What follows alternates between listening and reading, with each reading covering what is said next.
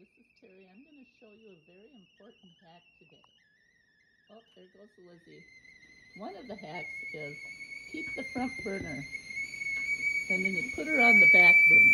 But then you can reach over and grab it with your hand. Otherwise, okay, Lizzie, okay, you have a fabulous, fabulous whistle.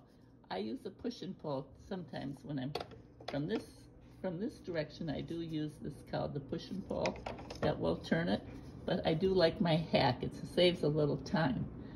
This is a fabulous. I bought this at a estate sale. My God, this is like an old English stainless steel that they don't make these anymore. I've had these for several years, and it kind of, you can tighten it by tightening it up here. It's a self-contained unit that gives me hot water for various things, like for my hot water bottles in the wintertime. Also, I'm going to start out with what I'm really doing this video for. Sorry, my light's on, but I'll just leave it on. It's okay. My doctor wants a fecal sample. Now, this will be good for anybody. Usually they give you these big plastic things you put over the toilet, and it's just a mess. Now, this is not a good cup. It's too flimsy. These little hard plastic cups are what you need, and they're not that tall. And what you do is sometimes you do the number 1 and the number 2 at the same time when you're getting a sample. This you just put over the number 2 hole, okay? And you can get some. You don't mess up the sample. And so what I'm doing right now with Lizzie is I'm going to, usually you get a new one, but I always, before a test, you want to take and sterilize it. So I got my little mixing bowl in there. We're going to put her in there. And of course, what we've got to do is move Lizzie. There she goes. There she goes. This is a little tricky, especially holding a phone. Let's hope that Terry doesn't burn herself. Okay, I know this is a little scary, but hey, makes my video more interesting. You'll see me get 3rd-degree burns right on the video. That'll go viral. That won't be such a bad thing, right? Okay, we're running her along the counter. Let's move my chicken there. Okay, get her on here. Usually, I'm going to stop you just a second because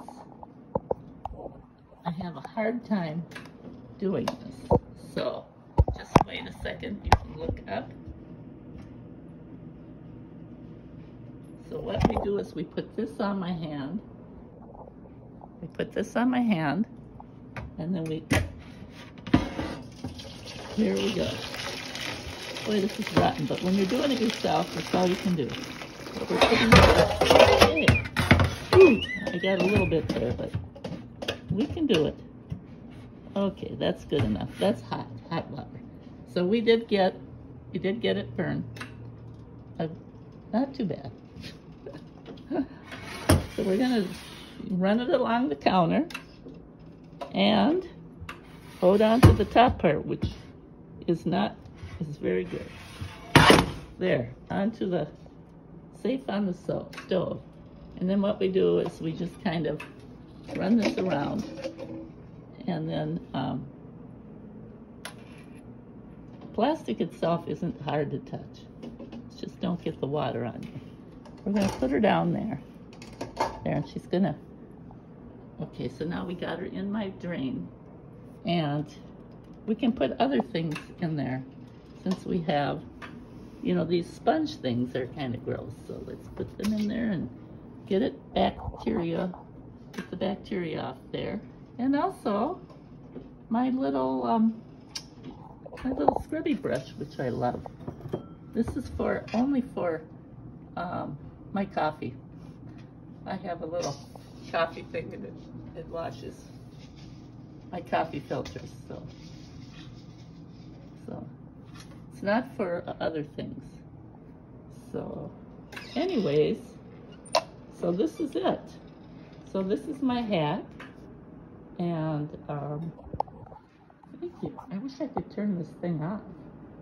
I don't know how to turn off the light, but